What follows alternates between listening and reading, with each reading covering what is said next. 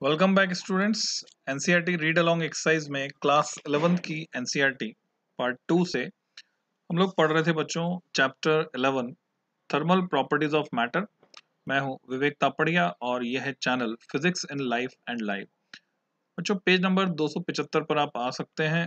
Last lecture में हमने discuss किया था मेजरमेंट ऑफ टेम्परेचर को। हमने दो डिफरेंट टेम्परेचर स्केल्स की बात की थी, Celsius scale and Fahrenheit scale. और अब आज के लेक्चर में हम बात करेंगे ideal gas equation and absolute temperature in दोनों।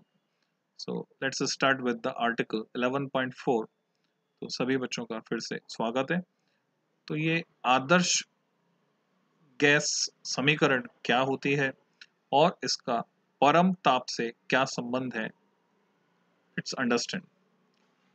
लिक्विड एंड ग्लास थर्मोमीटर्स जो कि दो तरह के थे, एक मरकरी और एक alcohol thermometer, show different readings for temperatures other than the fixed points। तो जो फ्रीजिंग पॉइंट है और बॉइलिंग पॉइंट है वाटर का, उन पर तो इनके जो एंड्स हैं वो मैच हो जाते हैं, बाकी जो बीच का वेरिएशन है वो डिफरेंटली होता है। क्यों? Because of differing expansion properties. यानी ऐसा नहीं है कि मरकरी में भी उतना ही एक्सपांशन होगा जितना कि अल्कोहल में होगा। टेम्परेचर के साथ अलग अलग टेम्परेचर रेंज में इनके एक्सपांशन डिफर करते हैं। ये thermometer that uses A gas, पर अगर किसी थर्मामीटर में हम गैस का इस्तेमाल करें तो हम जानते हैं कि टेम्परेचर बढ़ाने पर किसी गैस का वॉल्यूम बढ़ता है और वॉल्यूम को फिक्स कर दें तो प्रेशर बढ़ता है।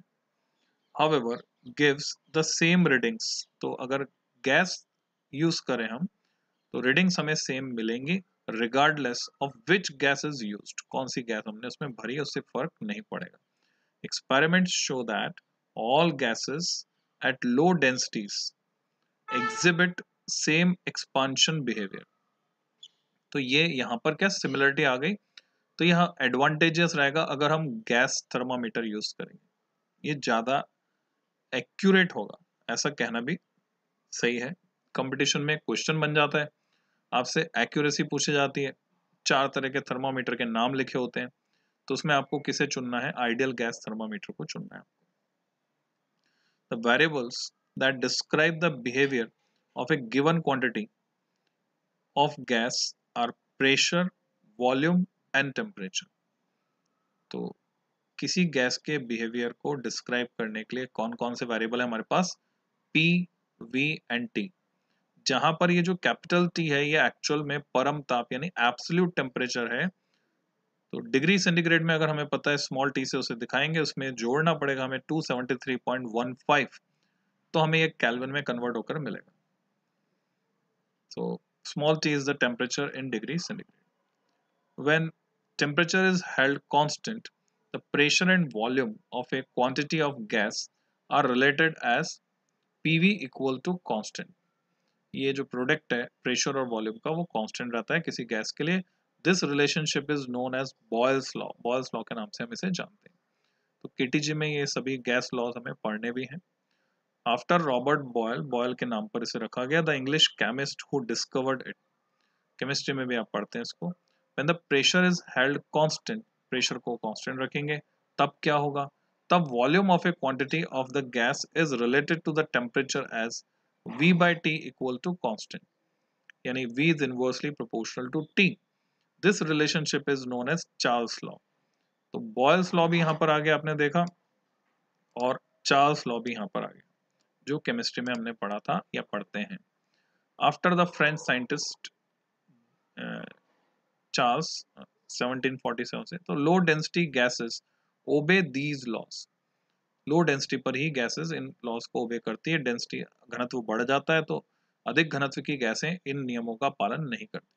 विच may be combined into a single relationship. दोनों को, बॉयल्स लॉ और चार्ल्स लॉ को अगर कंबाइन कर दिया जाए तो हम बोलेंगे, notice that since P V equal to constant and we by T equal to constant, तो for a given quantity of gas P V upon T वो भी एक कांस्टेंट होगा and this relationship is known as ideal gas law. तो हमने Boyle's law का जिक्र किया, चार्ल्स लॉ का, और फिर दोनों को जब हमने मिला दिया तो बन गया बच्चों आइडियल गैस लॉ, आदर्श गैस नियम। It can be written in A more general form that applies not just to a given quantity of single gas but to any quantity of any dilute gas and is known as ideal gas equation। तो अब अगर dilute, dilute का मतलब वही हो गया कि density कम है यहाँ पर, ठीक है।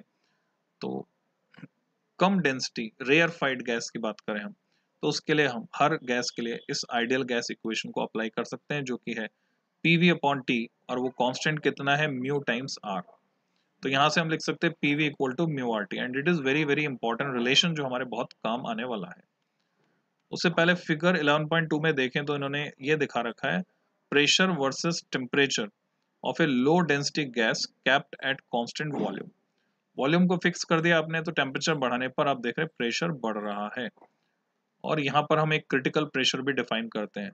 और ऐसे इसके कॉन्ट्ररी ये दूसरा ग्राफ देखें, plot of pressure versus temperature and extrapolation of lines for low density gases indicates the same absolute zero temperature।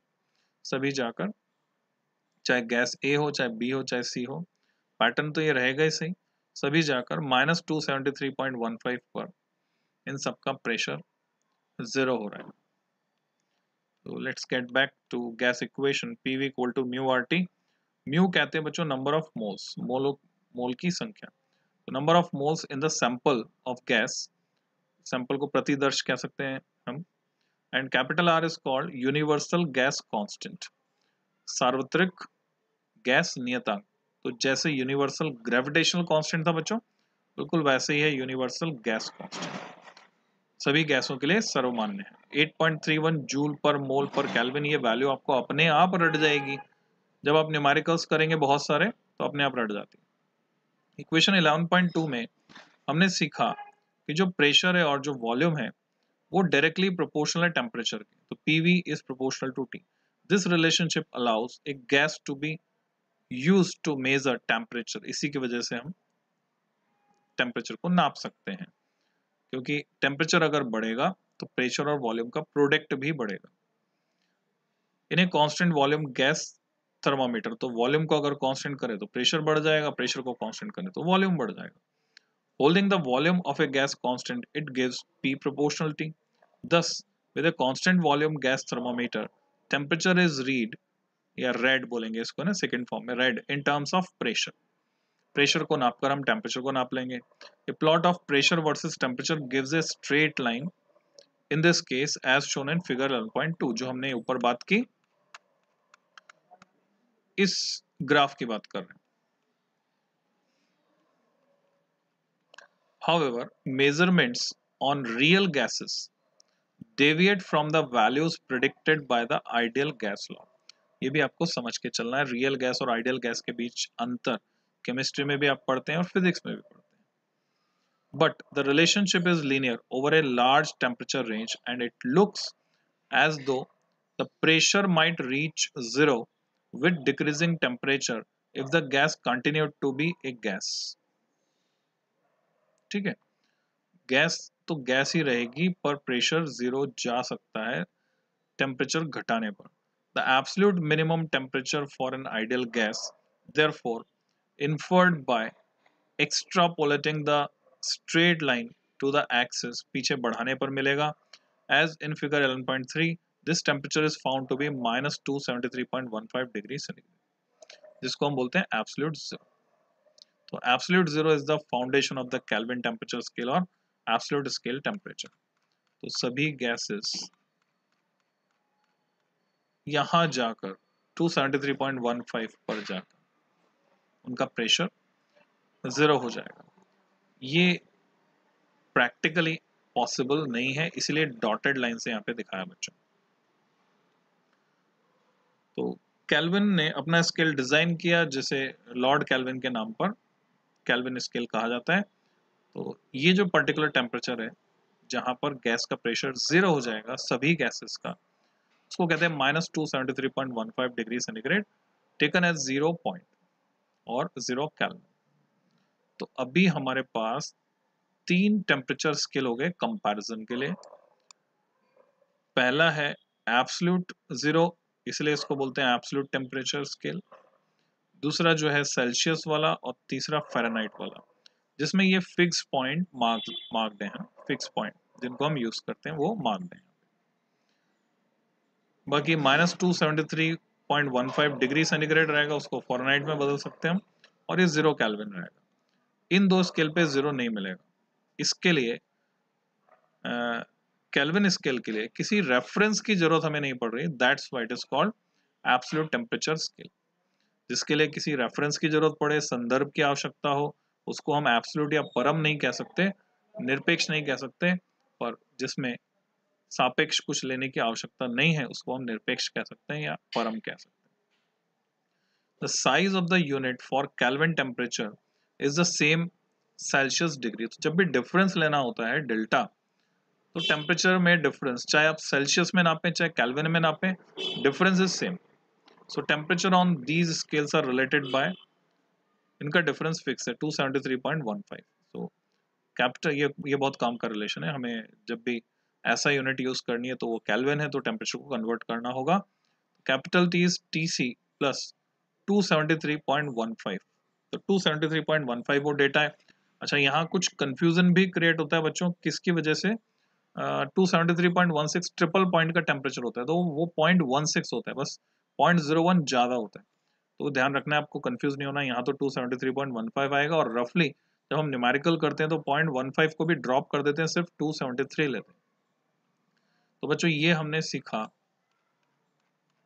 कि गैस को हम कैसे यूज कर रहे हैं फॉर मेजरमेंट ऑफ टेम्परेचर, और हमने बात की ideal gas equation PV equal to mu R T की। अब इसके आगे नेक्स्ट लेक्चर में मैं डिस्कस करूंगा बच्चों थर्मल एक्सपांशन को। Till then, happy learning.